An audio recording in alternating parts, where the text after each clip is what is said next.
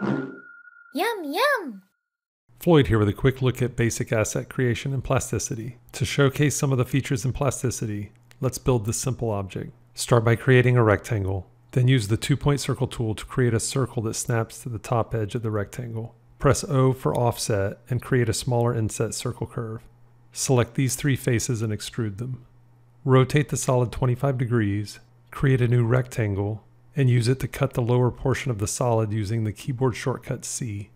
Hide the curves, then delete the lower solid that was created by the cut. Select this face and press E for extrude, followed by F for freestyle, to use an edge to extrude parallel to that edge. Use the scale tool to straighten the front face, boolean the 2 solids together. Then use the line tool to create a triangle curve and move it so it intersects with the solid. Extrude the new curve, add a fillet to the front 2 edges, create a single solid out of the 2 solids using a union boolean, add fillets to all the edges, and you're good to go. Oh, look at the time.